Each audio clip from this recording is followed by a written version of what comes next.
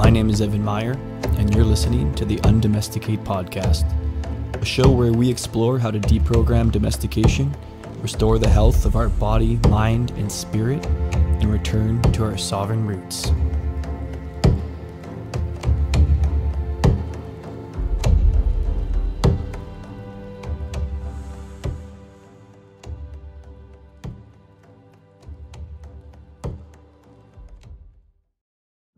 Well, it's round 2 of our conversations together, except for this time we're coming from beautiful island of the Pacific Northwest up here in Washington.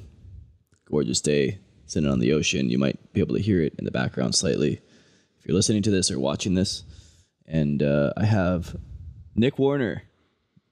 We're spending a lot of time together lately. We were just in Austin last week with a bunch of beautiful humans. I recorded a podcast with our good friend Alan, and we're here in Washington for a few days before we head down to Mount Shasta to finish up this year's teacher training program with John Wineland, with a bunch of beautiful souls. And yeah, we wanted to sit down and record this because last time we had some technical difficulties. We got the recording, but the video kind of cut off, so I think we figured that out.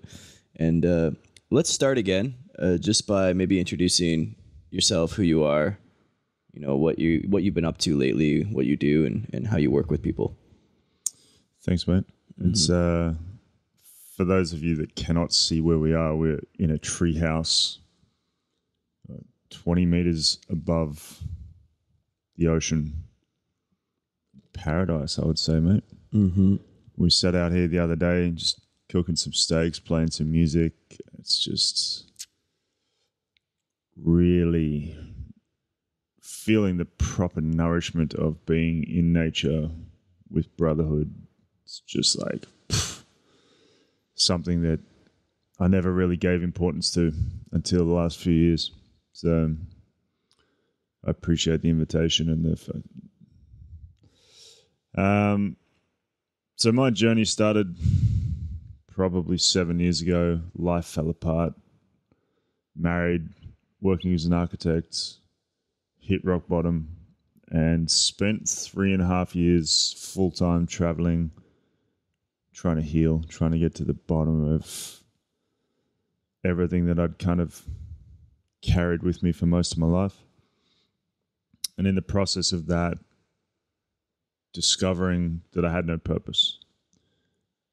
And towards the end of that journey, realizing that my purpose was to actually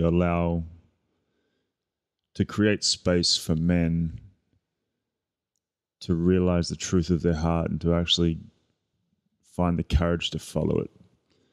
And that has been an experiment, I would say, that I've been on for the last 7 years, and it has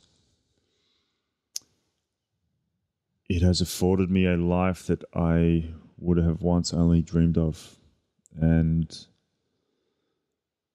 yeah, I spend my days traveling the world, running retreats, workshops, hanging out in beautiful locations with, you know, amazing men and humans, and have a very, very beautiful life because of it. Mm-hmm. Yeah, one thing we were talking about before, you know, we hit record was this idea of rites of passage and how so many of us, most of us, I would say, especially in the Western world, but I would even say universally, don't really have those initiatory experiences. And I'm curious, like in the last 7 years, what were some of the initiations or the rites of passage that maybe you stumbled upon, didn't know was a rite of passage at the time, or something that you did, perhaps it was intentional, but what was it that started to, because I think rites of passage and purpose are kind of, they go hand in hand, right? Like you go through these initiations in life, these passages, and then perhaps your purpose shifts or your purpose becomes more clear. You become more aligned with like the core essence of who you are and what you're here to give the world. And for us, you know, we're fortunate it happened as young as we are, but we're also we're quite a bit older to step into this stuff when you think in the grand scheme of, you know, how things used to go back in antiquated cultures and, you know, indigenous cultures where you really would go through these when you're young, like 14, 15, 16, whatever. And that really is when you began to solidify your place in the world and had an identity and a relationship with your community in a way that you started to give back. You weren't just receiving and growing up. So I guess I'm curious, like over the last 7 years, what have been the rites of passage that you've gone through, whether intentionally or unintentionally, that kind of led you to where you are right now? Yeah, it's a beautiful question, and I want to just take a step back just to kind of explain how crucial it is, because I was, when I was 10, I was like, okay, when I'm 20, I'm going to have all my shit worked out. And then I got to 20, I was like, when I'm 30, I'll have all my shit worked out. And then I got to 30 and I'm like, fucking hell, I still don't even feel like a man. And it wasn't until end 30s where I actually had been on this journey for a while, and then it really allowed myself to enter into these processes where I could stake in the ground claim, like, fuck, now I actually feel like a man. And the problem that we have in the West is that there are very, very few cultures where rites of passage or initiation happens for boys into manhood. So what happens is that you have a bunch of boys running around looking for this chance to prove themselves now a man, and they look to other guys in the same position. So, maybe if I fuck a bunch of women, or if I get wasted, or if I drive fast cars, or if I get into fights, and all of these really shallow, immature boyhood ways of thinking that this is going to make them more of a man. This is the society we live in. We have a bunch of men running around psychologically still stuck in the immature boy they never grew out of. Traditionally, in most other cultures, there would be a period where a group of men, typically the uncle and the mentors and the friends of the father, would come and then take the boy away from the mother and then put him through an experience where he was removed from society.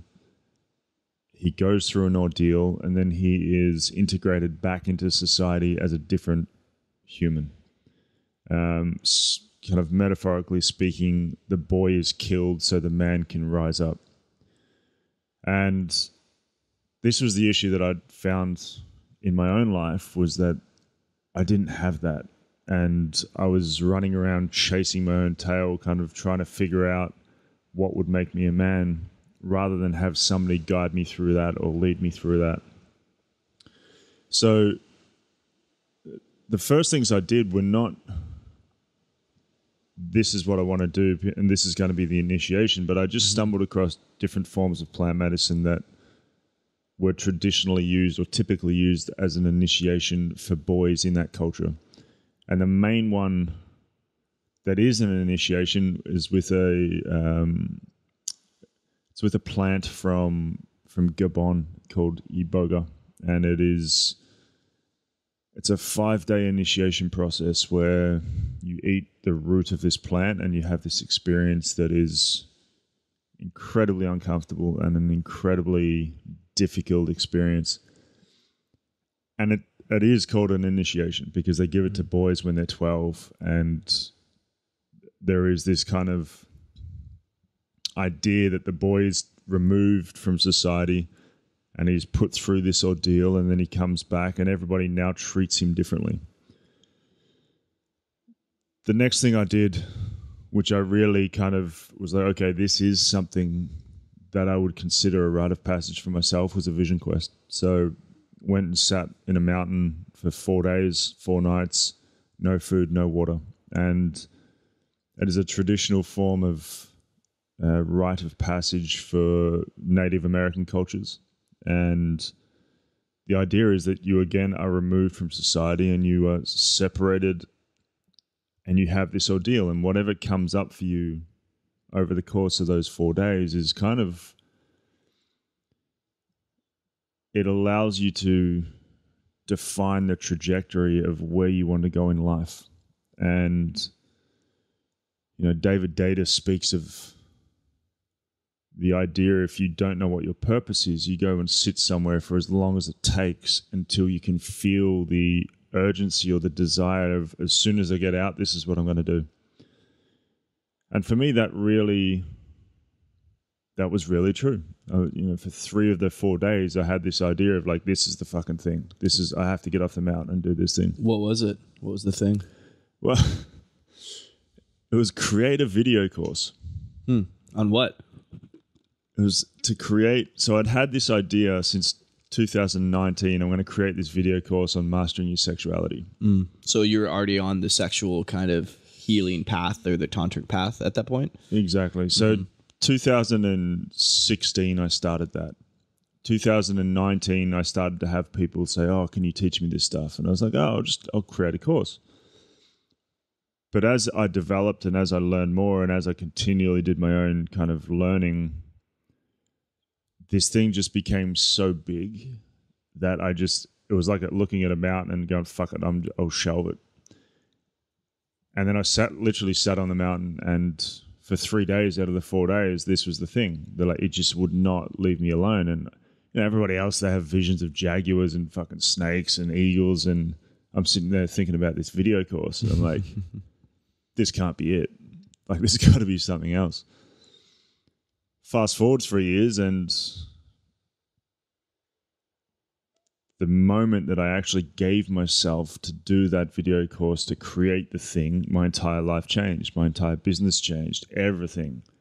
Since I did that thing that came to me on the mountain 2.5 years ago, my entire life has changed. And it was such a transformative experience, but there was a part of me that still didn't feel like I could call myself a man. So then last year, with a couple of other mates, we went and did something called Sundance, and it scared me more than anything I've ever contemplated in my life. And before you did it or while doing it? Both. It was something that I knew of. It was something that I'd heard of. And it was just something that was so far beyond my edge that I didn't even consider it. And then a series of synchronicities happened. I was invited to one a few months later. And I realized that actually this was the exact thing that I needed to do. And for those not familiar with the Sundance, do you mind just giving a quick synopsis of like what it is, how it works, and maybe where it comes from and all that, if you know? So again, it's a kind of a Native American culture or tradition. And you have this tree of life in the middle of this quite expansive yard or area. And you make these little prayers. You make 365 prayers, which are filled with tobacco and some other herbs. And when I did it the first time, there were 90 people dancing. So there was 90 times 365 prayers wrapped around this tree. Wow. And the most beautiful thing about this entire experience is that it's a prayer. And even if you don't believe in prayer, you can't not. When you go to this and you experience the magic of what exists and what occurs, you can't deny it. And so you wake up first day, you do a sweat lodge. So you're crammed in this Temescal sweat lodge, Inipi, depending on what you want to call it. We had 40 to 50 men crammed in this thing, and fucking fat, sweaty men, and it's like 4:30 in the morning, and this goes for about 20 minutes, and then you get up, and over the course of the day from sunrise to sunset, you dance in 7 rounds. So a round might go for 30 minutes, it might go for an hour and a half, but you dance around this tree of life that's in the middle. And there's 8 guys just pounding on this drum, and the women behind them, and everybody's singing, and it's quite an incredible feeling. And once the sun starts to go down, then you do another sweat lodge, and then you go to bed, and you wake up at sunrise, sweat lodge, dance all day, sweat lodge. Do this for 4 days. And you're fasted, right, during this whole experience? No food, no water. No food and no water. So you're dry fasting. Yeah. And you do this in Portugal. Yeah. In the middle of summer. It's fucking 33 degrees. Temescal. So you're sweating like crazy. For anyone that's never done a sweat lodge, it's imagine like going into a steam room, right? Because they pour water on these rocks and then just cranking it up to 11. Right, it's so hot, and it just gets hotter and hotter, and it's crowded, and you're kind of in the dirt, and you come out, and you're drenched, and there's stuff stuck to you, and it's a and the same thing. You're in sweat and you're in lodge to prayer, right? It's all about the prayer. These things are all about the prayer. I haven't done the sun dance, but I've supported the moon dance, which is kind of the reciprocal. The feminine version happens at night. But the idea, I've done 3 days dry fasted, and that's just like laying around, hanging out, going for little walks. But to dance, to sweat twice a day with no water in the sun from sunrise to sunset, the idea of that is terrifying. And that was my entire process. Yeah. Like, how can you not die? Exactly. That's what I'm like. Oh, you're definitely dying. Like, someone dies. I'm sure. Like, you know what I mean? Like, and I was just like, well, first of all, I was like, why would you do that? Yeah. Like, what is the point? And then I met guys who had done it. So the other piece of it is, at some point, you give a skin offering or a blood offering. So you put 2 pegs through your chest and you attach these pegs to the tree, and then you kind of lean back and the rope gets tight, and then at some point you jump back and you rip these pegs out of your chest. And I'm just like, why the fuck would anybody want to do that? Mm-hmm. And then I'd speak to these guys and they're covered in scars. I'm like, man, you kept doing it. And they're like, yeah, you do it once and you realize. Like, once you go beyond the ideas and the belief systems of the mind that say that that's not possible, you tap into a different part of yourself that you might not ever access because you're constantly distracting yourself with phone and books and women and fucking whatever it is. So by day 2, guys were fucked. Guys were like, they could barely stand up. And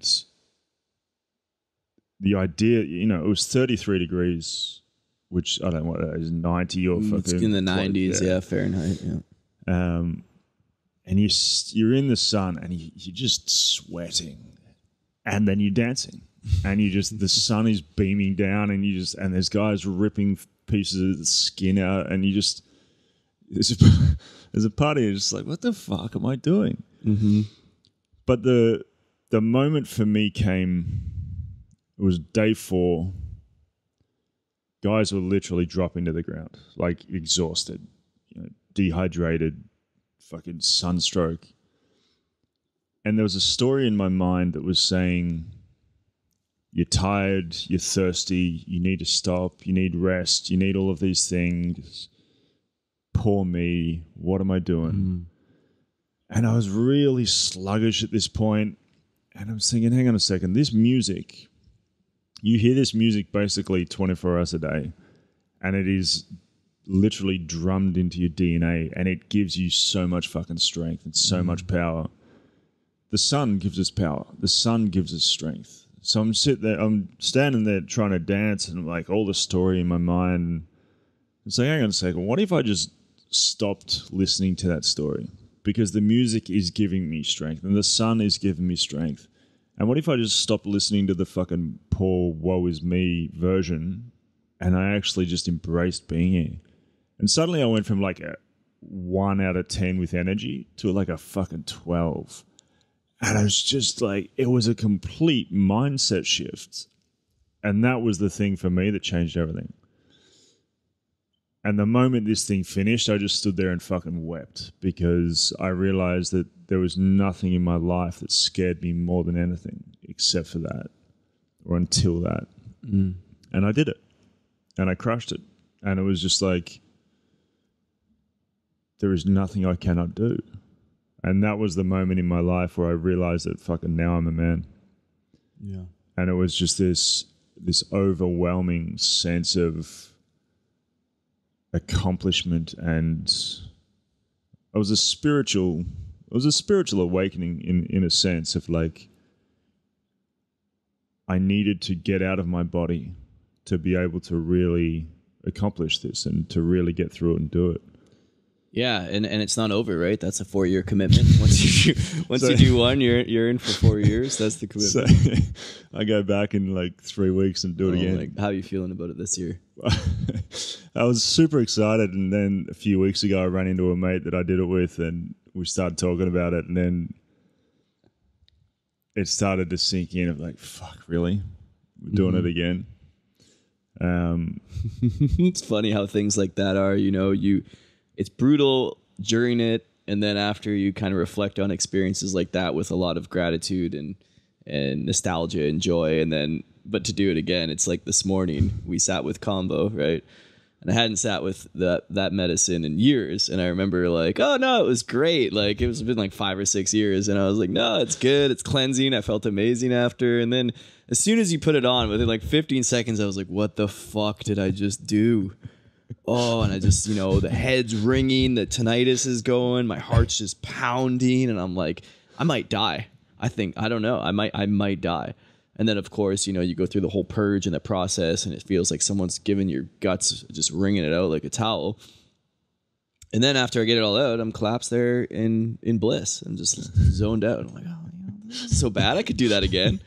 But then I know that if I were to do it again, I would go through the same fucking process. I'd be like, fuck, why did I do this? Happens every time. Every time I sit in a plant medicine ceremony, it's like, I did too much. Fuck, why did I do this? What am I doing here? Right? And that's part of, I think that's part of like getting, circling back to that piece around these rites of passage or these initiations. It's often so uncomfortable and so confronting.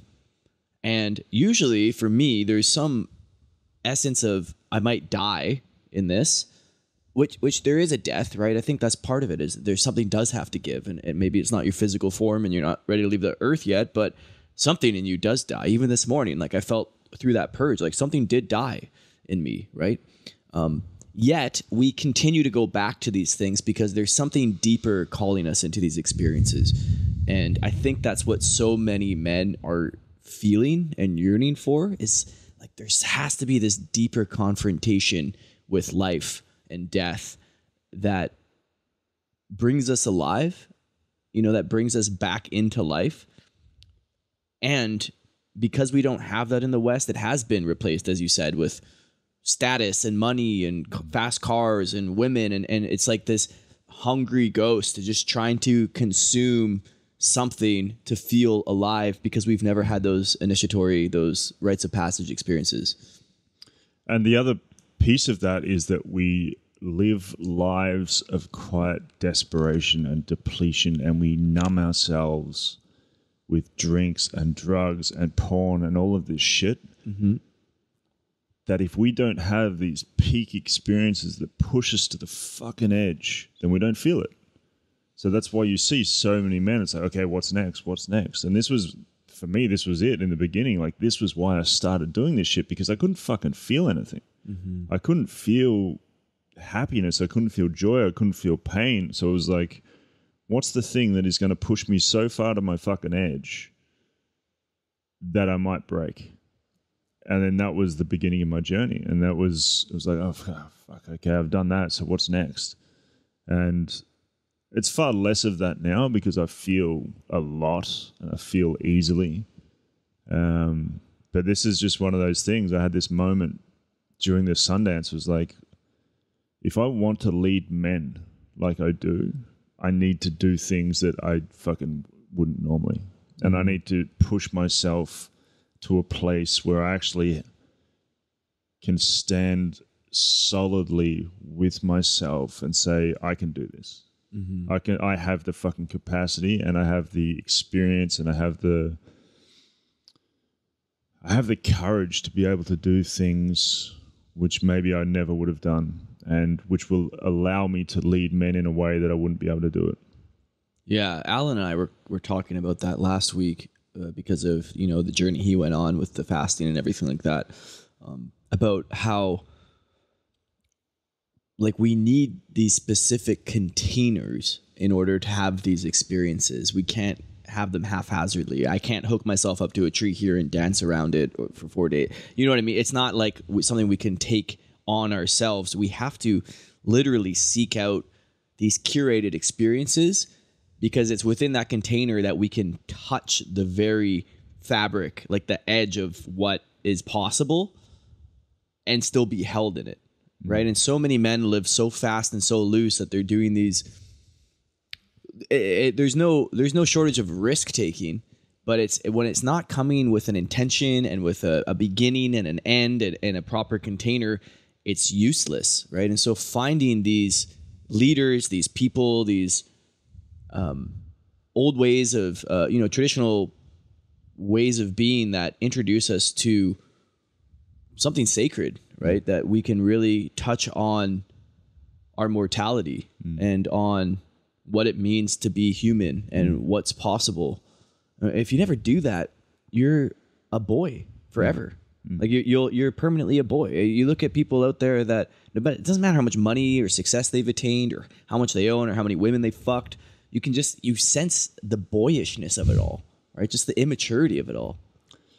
This is I had this thought the other day that I used to look up to these men with the women and the cars and the money and the status and all this shit. And I used to look, that's what I want to get to. And now they're all my clients because they're all fucking depressed and anxious and their life's a mess. And maybe they have all of these things, but they're super fucking unhappy and they're ungrounded. And you can just feel when you speak to them, it's like, whoa, man, you occur as unsafe to be around because you are so loose and so leaky and so ungrounded. So it's, and this is the issue in society is that we have role models like fucking Andrew Tate because there's no boys and young men don't have anybody else to look up to. So that suddenly they see somebody who speaks to their pain, who says, yes, I see where you're coming from. I see the fucking problems that you guys have. Even to a lesser extent, Jordan Peterson, one of the reasons he's so popular with young men is because he acknowledges... He gets them. He fucking gets them. And, we live in a society where masculinity generally gets shat on because people feel unsafe. It's not just fucking women. Like, men feel unsafe to be around men. The patriarchy isn't all men. It's a fucking group of elite men that have created this kind of society that we're living in. But for many men, it feels like men get blamed. So suddenly they have nobody to turn to. And then you get somebody like Andrew Tate who's like, this is how it is. I see where you're at. This is what feels good, looks good, whatever. And people are like, oh, I want that. Yeah. Yeah. The interesting thing about him is like, he is addressing people in a way that does speak to them, but then the solution he provides is not that terrible. It's not deep, right? Yeah. It's actually just perpetuates the problem because all those people, you go through whatever his programs and everything, and say you do find success following in his footsteps, you get to the top and you realize like, oh, this isn't it either, right? It's just, like I said, it's that Hunger Ghost. You're just trying to fill a void, but the question to answer is, why is the void there in the first place, right? Because it's not society's fault. Like, like we're not victims of society blaming us. And any of these dudes that talk about men's rights and, like upholding the patriarchy or whatever, it's just as boyish, right? It's just a reactionary. They're reacting to the reactivity, and it's just an endless loop of bullshit with no depth involved. And yeah, of course people are going to gravitate towards guys like Andrew Tate because he speaks truths. But then he speaks a bunch of bullshit, and then, like I said, the solution he provides is just perpetuating the problem. And Jordan Peterson, I think, speaks from a more grounded and kind of reasonable place, but still making enemies, right? This and that, either or context, like, pointing the finger back at people, none of which is a solution. Because, in my opinion, a man that has, and I'm still going through this process and still learning and still unwinding the parts of me that are a little fucking boy, you know what I mean? And having to seek out other cultures and other people and other leaders in order to go through these initiatory experiences, in order to go through rites of passage.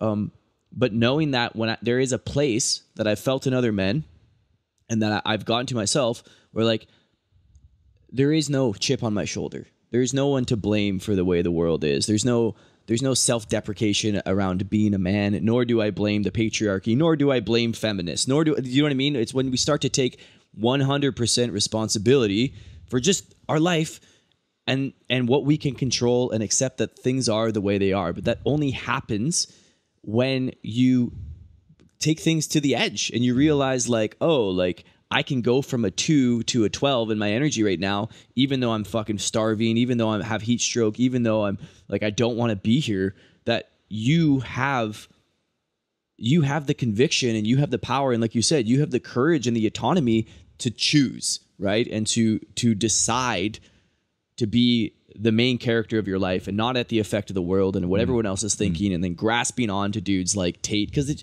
he just becomes daddy to a bunch of boys. That's what it is. You know what I mean? It's like same with Jordan Peterson. It's like the stern father that tells you to clean your room. That's great. And I love some of those things that he's sharing. But ultimately, like, you're just projecting your fucking father wound on all these people because you never became a man. You're still looking for dad everywhere in the world. Exactly. Oh. Yeah, there's one of the most horrifying yet liberating insights I ever had was the fact that I'm 100% responsible for my entire life. Because what that means is nobody's going to come save you. And so many people are just waiting for the dad or for the mum or for the partner or for the fucking whoever it is to come and save them from the pittance of their life. The life that you have created, the life that you have is a life that you created through decision-making or lack of decision-making or shitty choices or lack of responsibility. You are 100% responsible for it. And once you take that ownership, once you've really fucking allow that to land, you empower yourself. Because if you created a life that you hate, then you can create a life that you love. And this is the exact fucking journey I've been on. Like, I was suicidal. I was lying in bed having nightmares, waking up sweating and fucking crying. And I was like, I can kill myself because that's the easy option. Or I can actually figure out how to shift where I'm at. And that was the moment where I started to take responsibility. And then I live a fucking dream life. And it's because of the fact that I faced that idea that I was the one that created the life that I didn't like. I was the one, yes, my marriage sucked, but it was my fault. Mm-hmm. Once I took responsibility for all of it, even for the fact my wife having an affair, I played the victim for fucking years. And it's easy. At some point, it's like, yeah, hang on a second, but what if I created that? What if I chose that? And I'm a firm believer that everything that happens, we choose on a soul level. Like, we choose this thing to happen. We choose this trauma. We choose this accident. We choose this thing because within that pain is the medicine. And then we take that medicine, it becomes a purpose. And then suddenly we have meaning in life, and then suddenly life changes. And then suddenly when you're fully in alignment with your purpose and your fucking higher calling, then life is beautiful. Yeah, that's a really powerful statement that so often that I've experienced in my own life, and, you know, talking with men like you and just meeting dudes that are creating powerful change or impact in the world in whatever avenue that they select. Often, almost 100% of the time, if it's coming from a real deep place and a real aligned place, it came from having to take responsibility for something in their life that was fucked up. Right?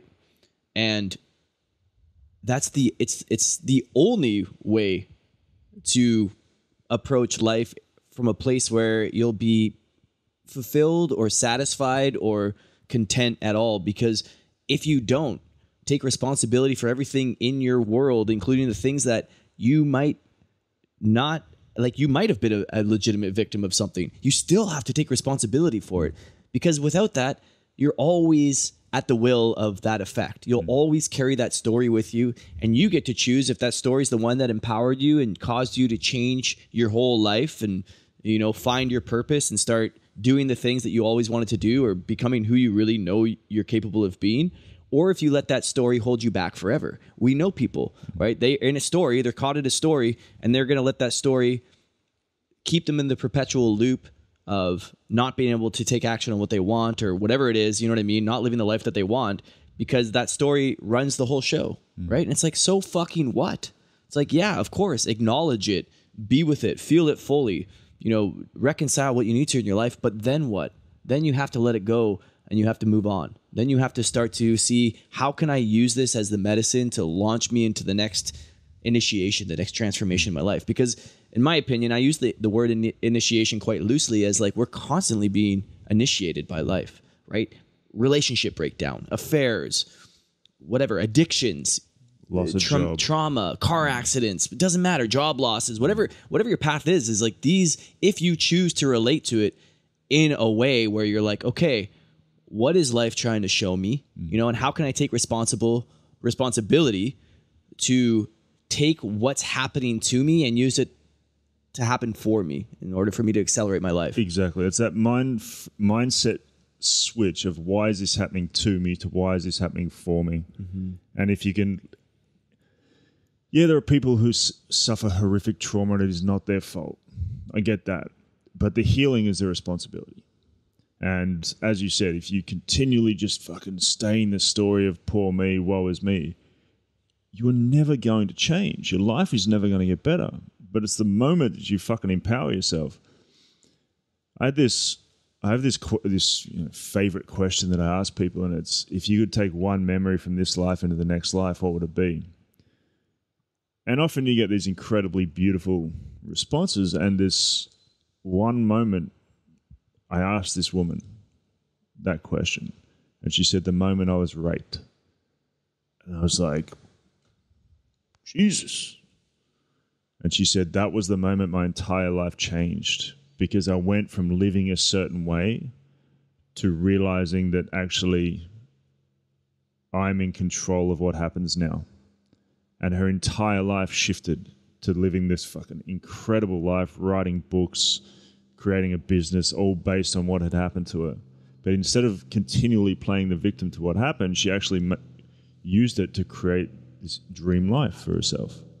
And it's just the epitome of going from victim to being the author of your own story.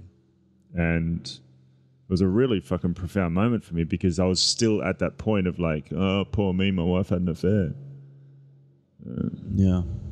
Yeah, and I imagine like just people hearing that, it's probably pretty hard to wrestle with. Like something, this person was legitimately victimized, which is totally acceptable. And there is a period of course, we can never step over these things. We have to grieve. We have to feel fully. We have to create, healing and time to dive into these wounds and like really come from an empowered place. We can't just step over them or bypass. But at some point, that story will run the rest of your life the way it is, because it's never going to change. Nothing ever changes by just relating to something the same way. We relate to our life the same way over and over and over again and expect things to change. But at the end of the day, at some point, we just have to draw the line and say, okay, I'm going to relate to this in a way that best serves me so I can. And she's probably serving so many people by changing the context of that story for herself, right? She can probably get and understand and serve so many more people than if she were to stay in the safe place of being victimized. It reminds me of this concept I heard once about your capacity to change the past. And when I heard it, I'm like, fucking, how does that work? Say you have an experience. It's an experience. It's not positive or negative. It's just an experience. And then we use our own judgments and our own history and patterns to kind of pass judgment on that experience. So say something happens to you and you consider it a negative experience at the time. As time goes on, if you reframe that experience to be something different to how you did in the beginning, you can quite literally change the past. Because suddenly you go from, oh my God, poor me, I'm such a victim of this, to, wow, this thing happened to me and it was the greatest thing that ever happened.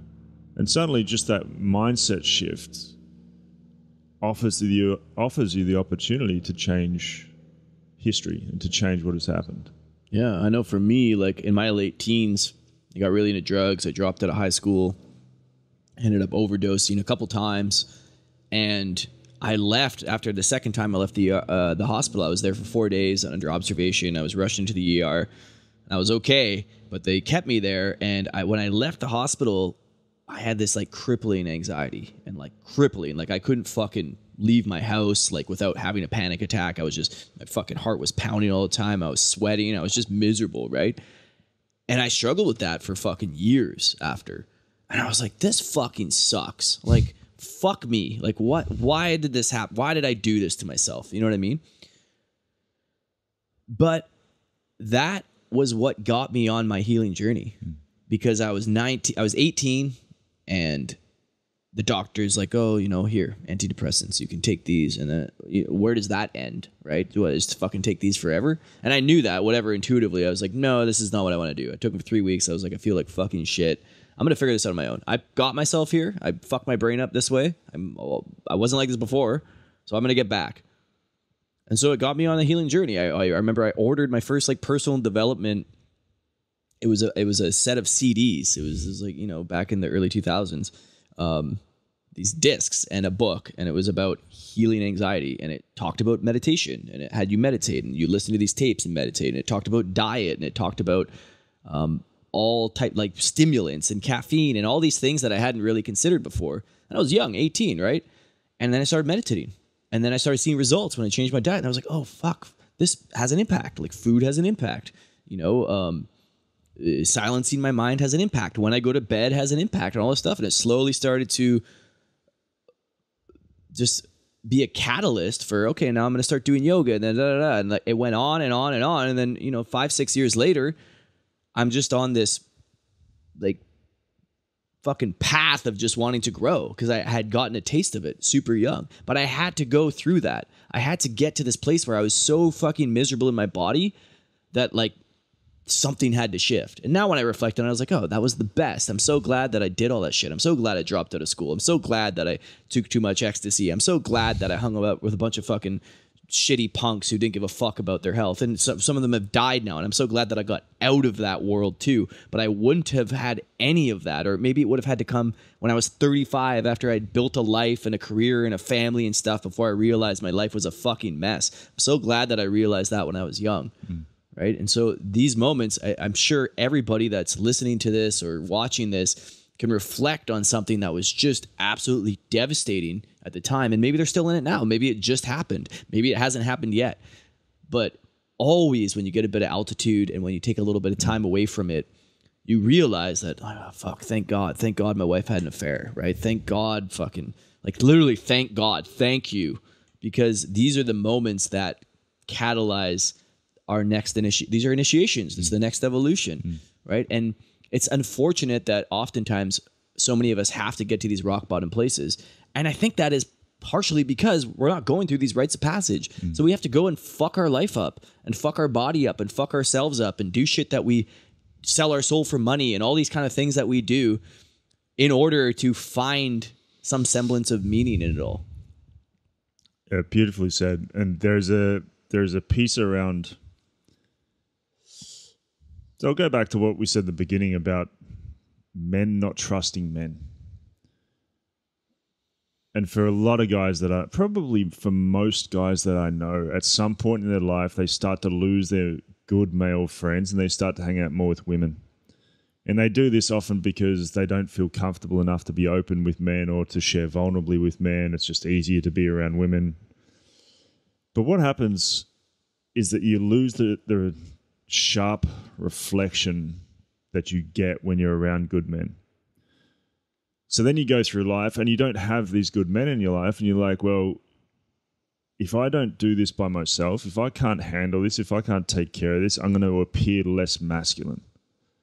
So suddenly you get yourself into a spot where you're fucked and you have no way out because you have to do it by yourself, and you don't know anybody else, that you can't share it with anybody because fuck, what are they going to think of you if you tell them that you got these issues in life?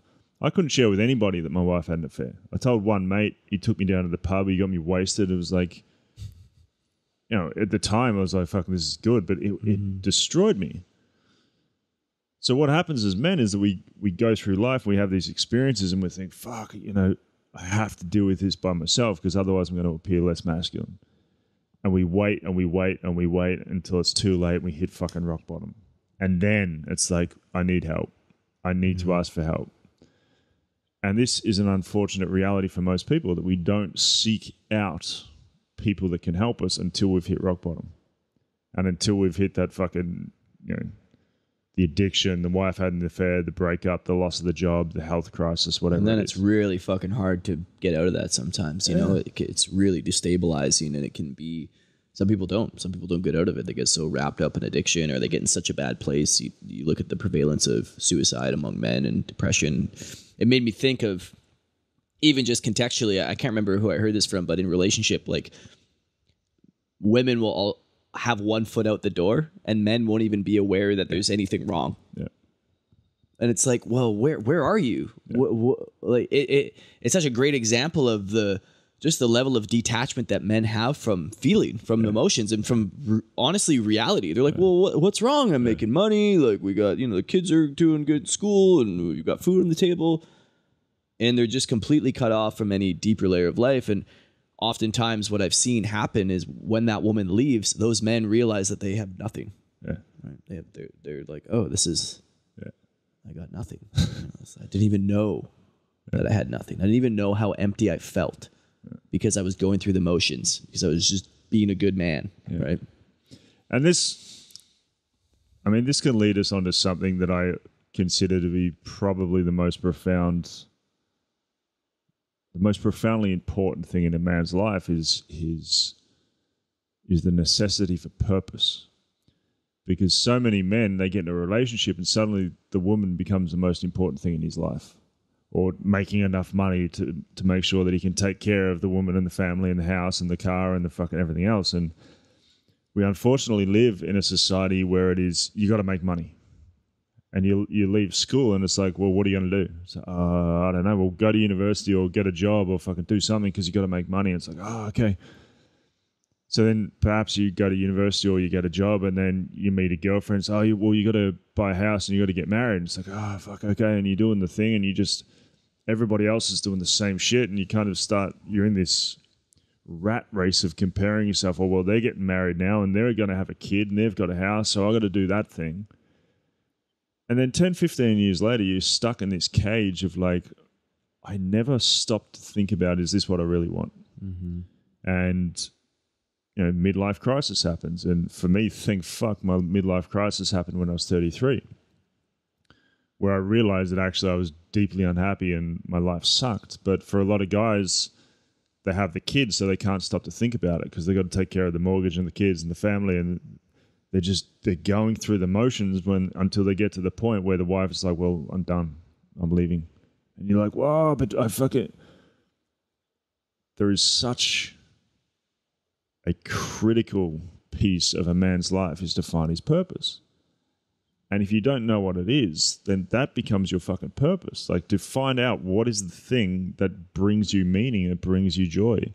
So you don't have to offload the burden of meaning onto your partner. Yeah. And she can be the most important woman in your life or the most important human in your life. But she can't be the most important thing. Because if you give her that fucking duty, which I did to my wife, and then suddenly she takes it away, fucked.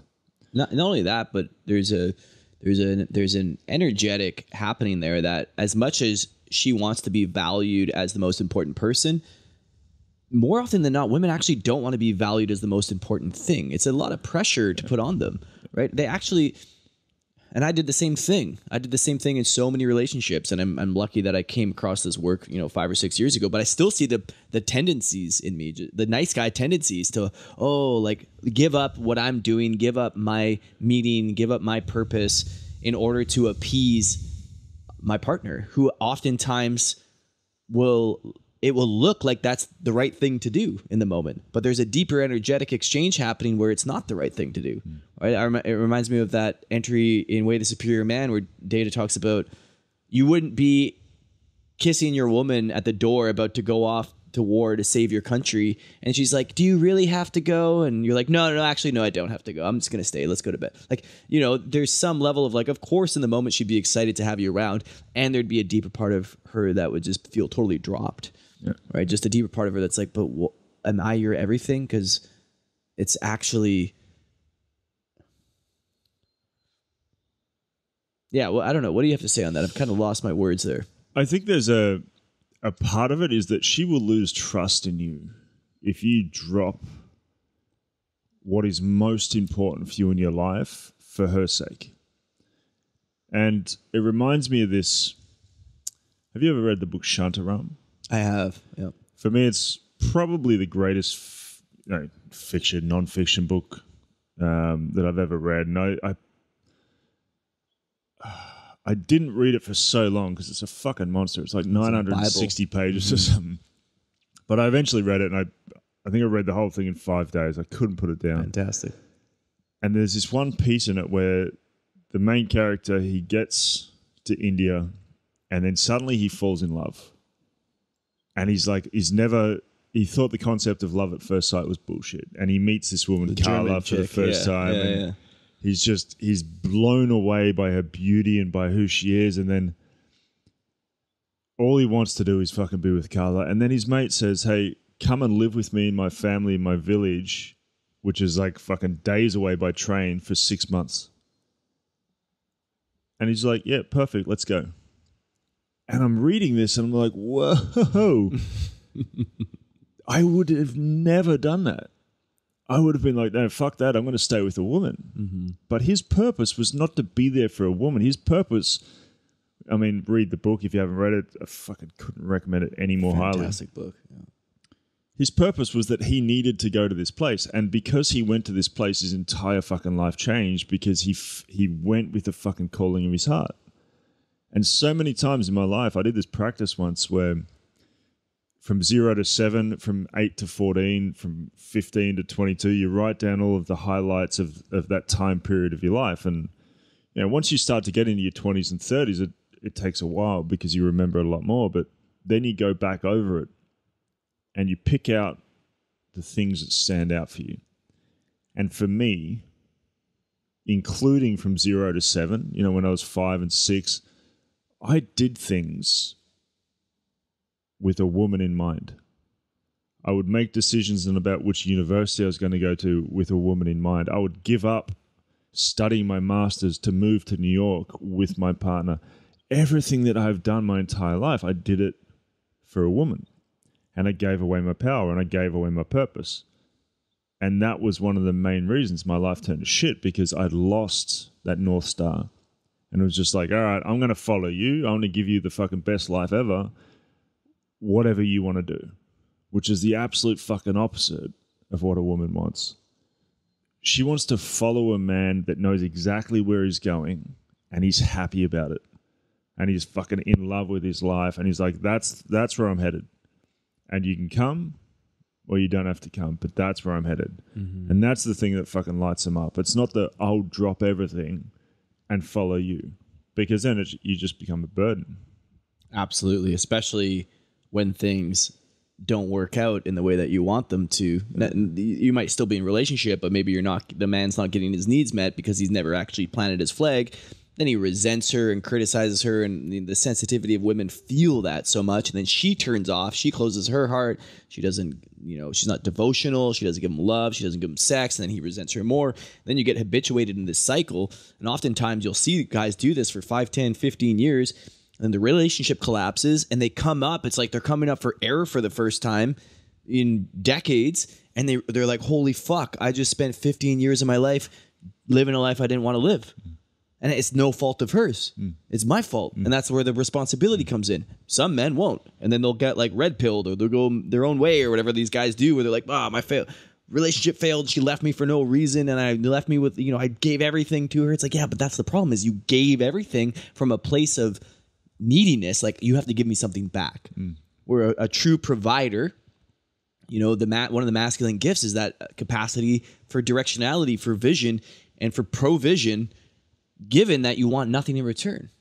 Right? You're just giving for the sake of giving because you are overflowing with abundance, and you know what you want in your life. And that's all. I'm on that fucking journey too, man. It's hard.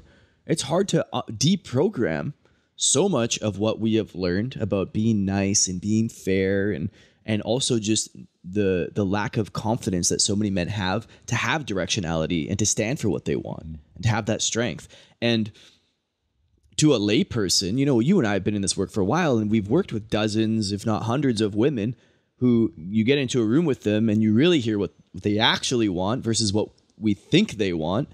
And they'll resonate exactly with what we're saying. But to the layperson, they'll be like, no, that's fucking this and that. And they'll have all sorts of judgments around it. And, you know, I don't need a fucking man, or I'm not going to let women tell me what to do, or I don't let women control me. It's like, you don't let women control you. If I looked at your life right now, like you said, how many decisions have you made in your life that were solely focused on women? We start wars over women. Yeah. You know what I mean? Look at the movie 300, right? It was about a beautiful kidnapped woman, right? Spartans. Like this is the history of man. Well, all poetry and art is generally made because of women. They are immensely more powerful than us, right? They have immensely more energetic pull and power to bring us into their world. And that's a beautiful thing, but it's so easy, just like the other night when we were at the party and we were all sitting together as men, and, you know, that woman started dancing, right? And everyone just slowly gravitated. We're like having this mission focused, this is our purpose and we're going to create this. And then someone's moving, this feminine being's moving, and we just slowly get drawn away. And they're like, wait, no, we got to get back to the mission. But that's life. Like that's life for a man on purpose is, and what I found is the bigger that life gets, and the bigger your life gets, and the more directive you get, the more there is that pull to get distracted into like, ooh, a little bit of this over here and a little bit of that. And I'm not talking about women. I'm talking about just like distraction in general, which is the feminine. It's the beauty of like, oh, but I just want to lay in the sun today. There's things to do, but like, look how beautiful it is out, right? And that constant pull, which is learning how to temper our lives where we can get enough nourishment from that world, from our women, from life itself, from the things that we love to do, in order to drive us further towards our purpose rather than distract us and pull us away from it. Using it as fuel rather than exactly, because it's a gift. Like let's make that very clear, that energy is a gift, that her knowing is a gift. Everything that wants to nourish us in life is a gift from that feminine energy, women and beyond. But knowing where we're getting sucked into it from a place of like grasping and neediness versus using it to nourish us and help us realign so we can actually make a bigger impact. I was writing about this last night, actually, about this. You know, we've spent, 3 or 4 days out here in nature. Before that, I was in Austin. And there is nourishment. So take the idea of feminine away from just women and you know, feminine being nature, the great she. There is a nourishment that we need, which I castrated myself off from most of my life. I'd get it from women. I'd get these little fucking dabs of validation of like, oh, that feels good. Oh, that feels nice. But I wouldn't go spend time in nature, whereas either just me or just a couple of dudes and then suddenly you do that. And it's like, you know, you put a frog in water and then you turn up the heat and it will just fucking stay there until the water's boiling and it dies. That's what it was for me, because I didn't realize how badly I needed nature. And now it's becoming non-negotiable. Like now it's like, hey man, come hang out in the Pacific Northwest. I'm like, dude, let's do it.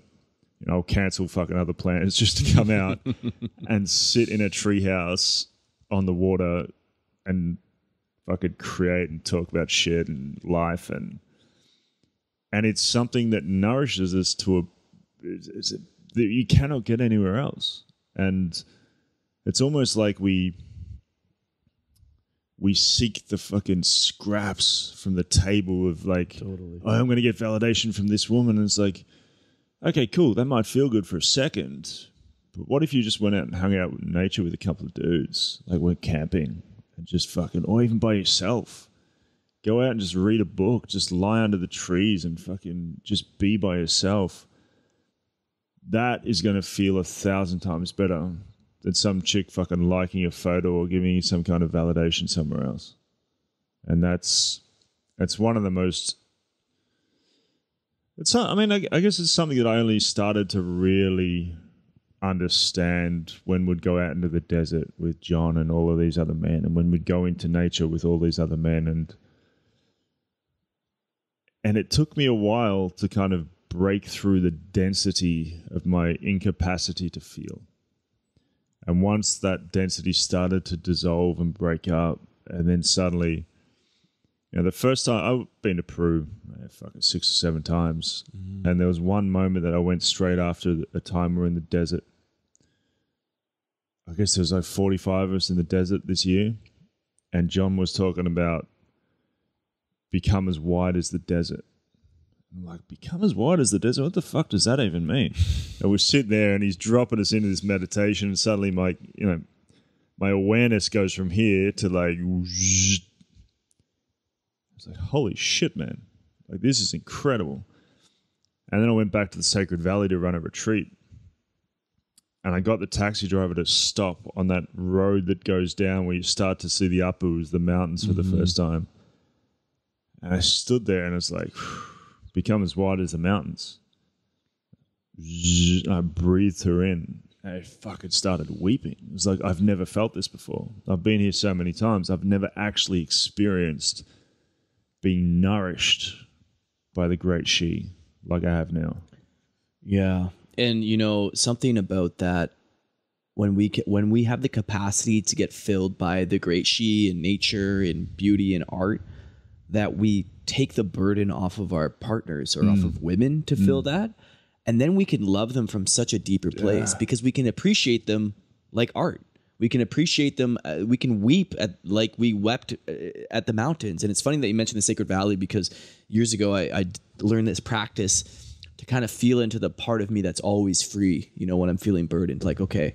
And we had to bring an image that came to mind. And the image that came to mind of like my freedom place was the Sacred Valley. Like, I was up on the mountain. I was just looking over the valley. Right. So same thing, like, when we can get nourished by the mundane, as many people see it, like, oh, it's just another tree, it's just the forest, it's just the ocean, then our capacity to be nourished by our woman, who's full of energy and full of life and full of all of this, is so much bigger, so much grander. And that comes into our sex, and that comes into our relationship, where we're not coming from, we're already full.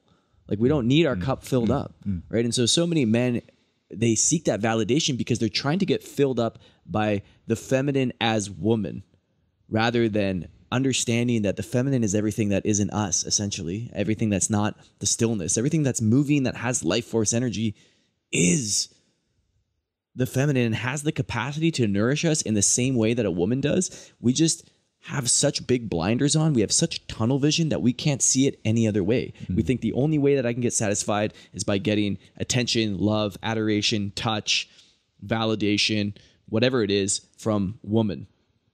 And that's just, it's the same thing. And then we give up our purpose and we give up our lives to seek that endlessly, when the truth is, when we come nourished first by stepping into our purpose, by taking time to sit under that tree and read a book, to lay in the grass, to feel the sun, and use that energy towards our purpose, we're already so full that we don't need validation from women. But ironically, we become so magnetic because it's so rare to see a man that's so full of life, right?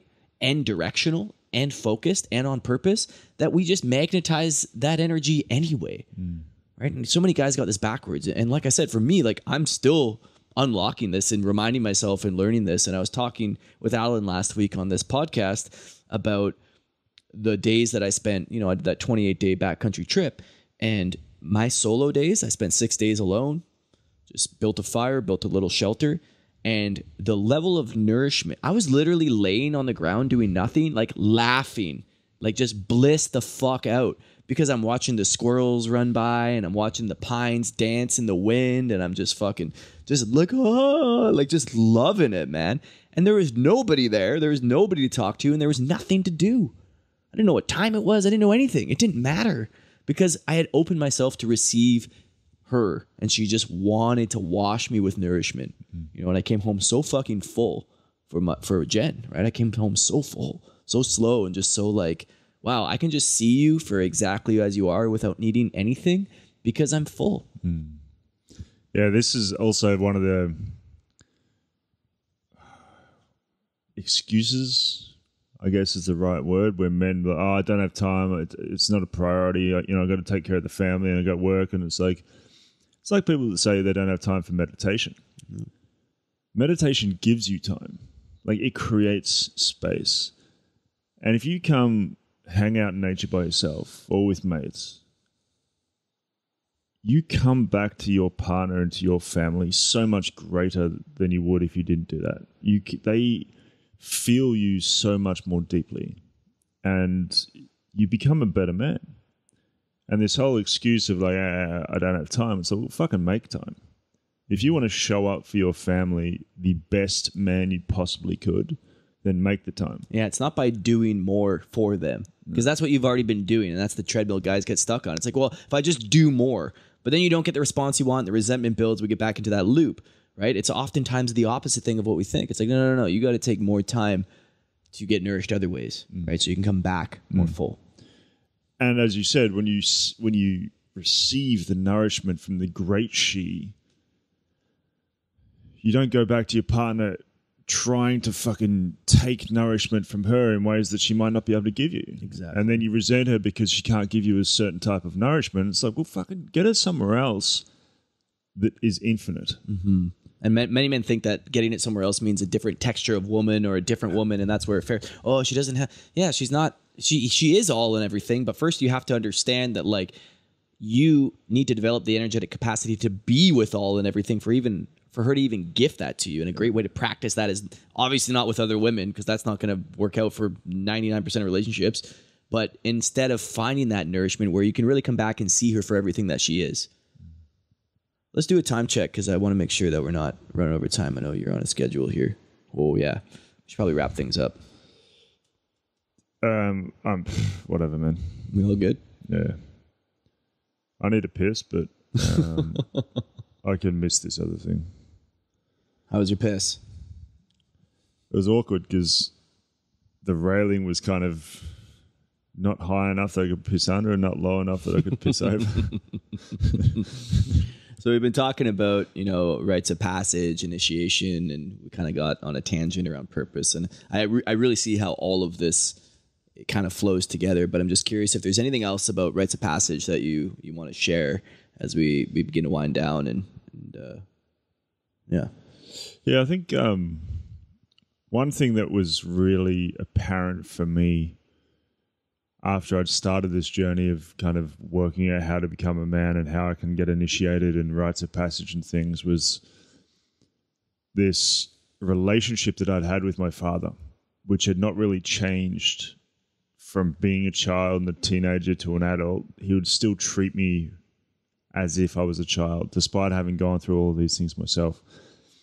And I was with a man called Dr. Arnie Rubenstein, who's this Australian rites of passage facilitator, and he has something called the Rite of Passage Institute in Byron Bay, and he's put 250,000 people around the world through rites of passage. He's reintroduced rites of passage into Aboriginal communities in Australia. An amazing guy.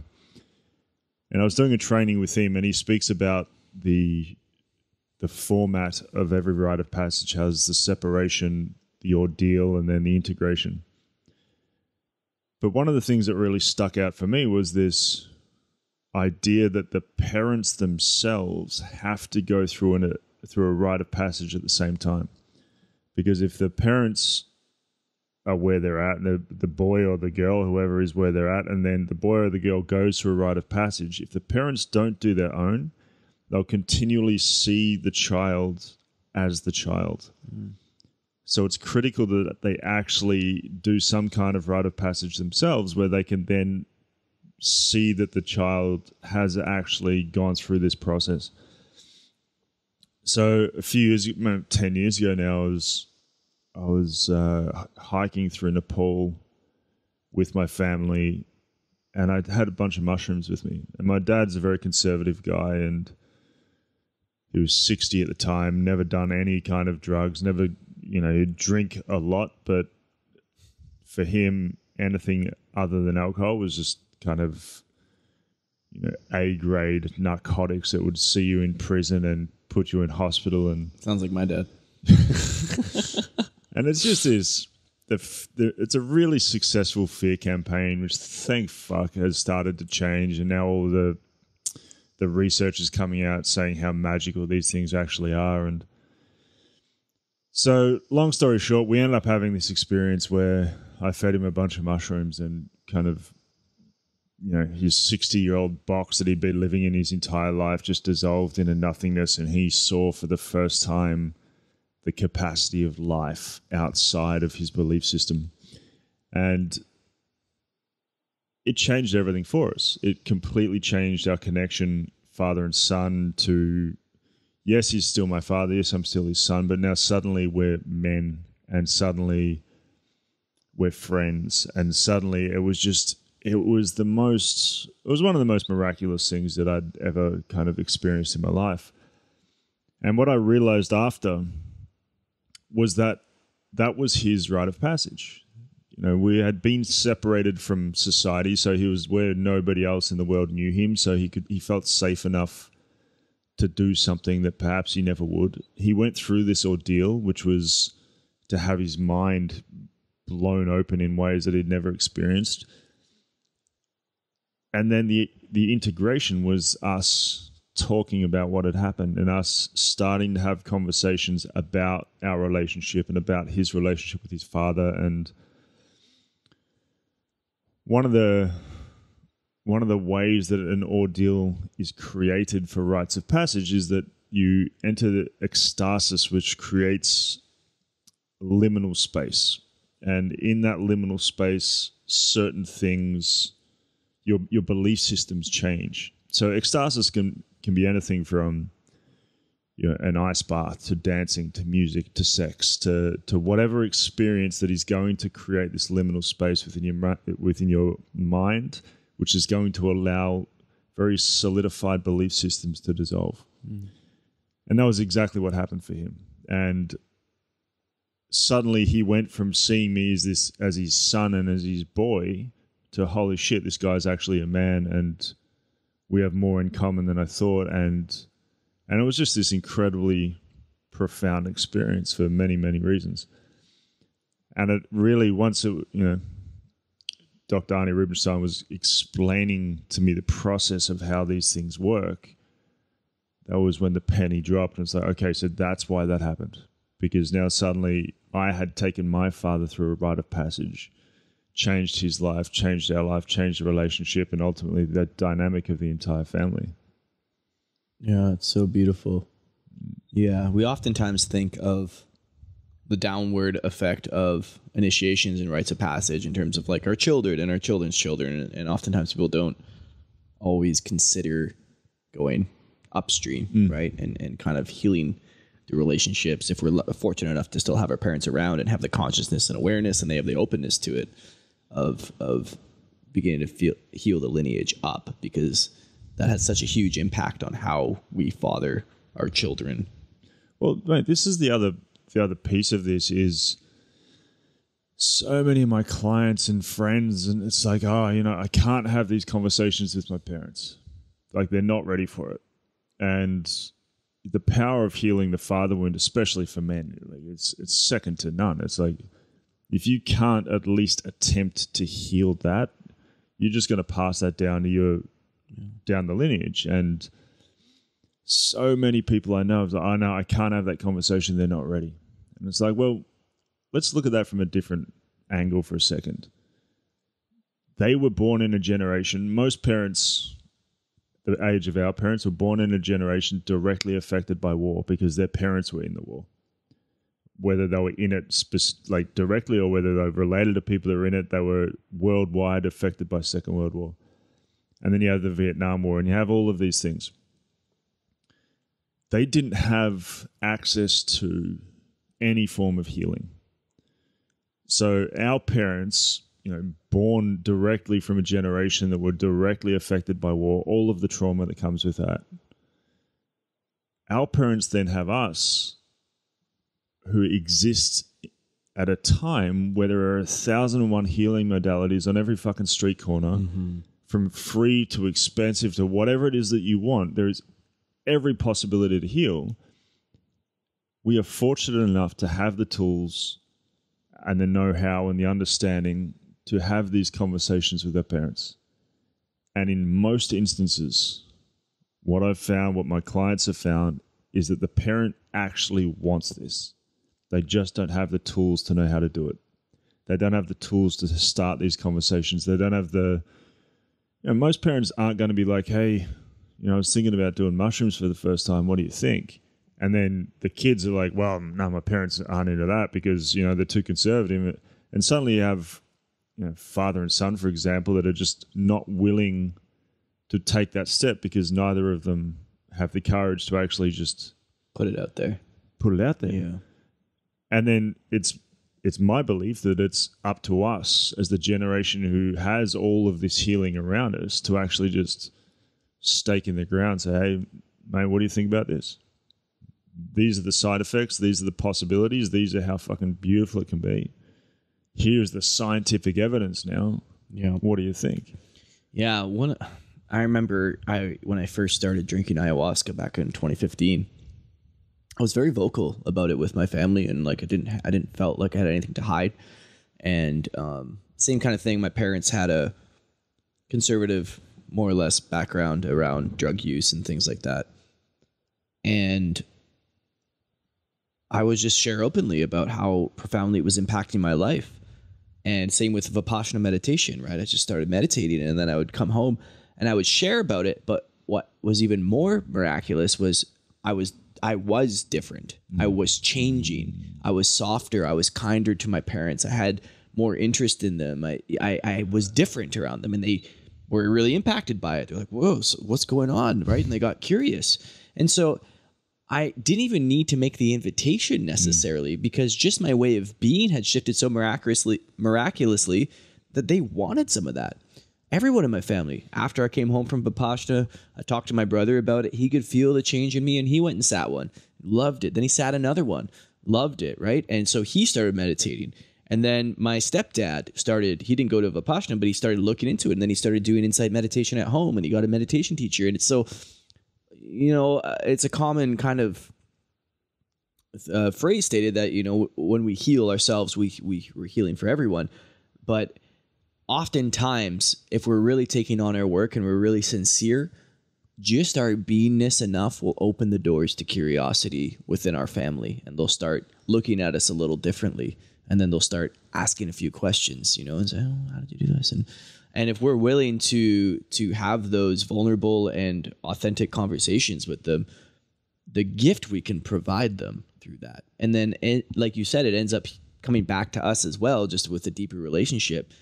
Is so profound. And what I noticed as I get older, and I'm sure you've experienced this too, is we kind of did this switch where we're kind of teaching our parents now, right? And God, I hope that everybody gets to have that experience, not because I want to teach my parents, but because it's showing, like you said, it's like we're evolving into places that they never got the opportunity to evolve into. We have access to things, we have the technologies and the conversations and the internet and all this kind of stuff that didn't exist when they were growing up, to start to unpack these wounds and unpack these lineages, these things in the lineage that they inherited that oftentimes isn't it's no fault of their own, right? And just that, what a gift, right? What a gift to give our family, to give to the people that raised us, right? It's like, this is a whole other conversation, but the idea that we kind of go through life and then we end up having to take care of our parents and change their diapers, and then we get sick of it and we put them in a home and they kind of rot there, which is what Western culture does, right? But instead actually being a catalyst for change in our family, right? And I think we all have that opportunity to not make our healing only all about ourselves, but actually when we are in the work and we're wearing it on our sleeve and we're talking about it openly and we're sharing authentically and being willing to have those vulnerable conversations with the people that we love and that are close to us, sometimes that's enough for them to really take a plunge, take a step forward in their own healing. Yeah, I love that. It's very much a case of the transmission that you're emitting based on the work that you've done, which becomes the banner, the bright and shiny, look at this is the work, rather than just talking about it. Actually, what is the energy that you transmit from the work that you've done? Absolutely. Just one final piece on that. As you said, in the West, it's kind of once people get older, we kind of start to put them into homes, then forget about them. And this is one of the real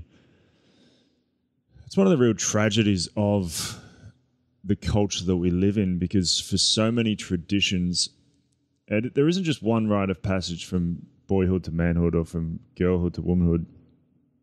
We have many across our lives, you know, graduation and marriage and all of these things. One of the most beautiful is when you become an elder.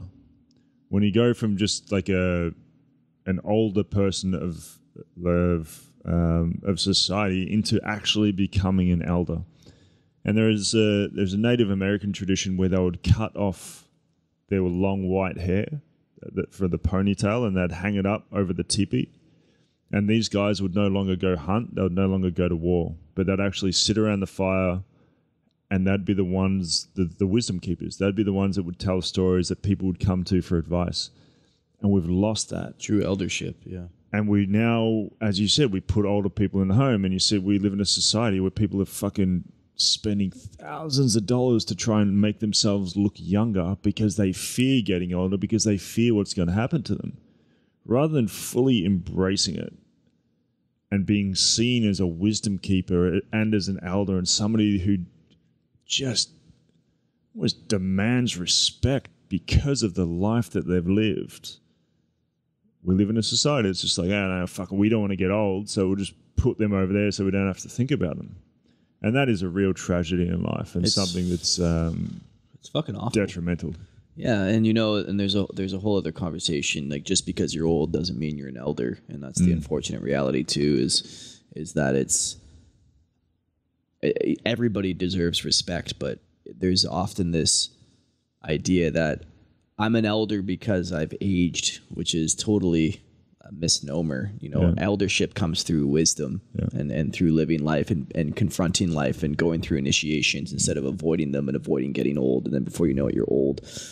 So, yeah, I mean, that's a whole other topic for another conversation, but I do want to start to wrap things up for us. But before we go, just let people know whoever's watching this or listening to this, kind of where they could find you, how they can connect with you, anything that you're offering. And yeah, man, my life is now a bevy of different retreats and workshops and coaching, and Instagram at Nick Warner, or my website nickwarner.com normally has everything that's up to date. But there's retreats for just men, retreats for couples. Pretty soon there's going to be retreats for couples with plant medicine. Just reach out and hit me up, and towards the end of the year they'll have an online program that's up and going as well. And yeah, cool, it's on the up and up. Well, it's been great hanging out in the treehouse with you and doing this again. And just there's always more. There's always more to talk about. I feel like we could just do this for 8 to 10 hours, but let's leave it at this for now. And we'll do it again soon. Thanks a lot, mate. Thanks for having me.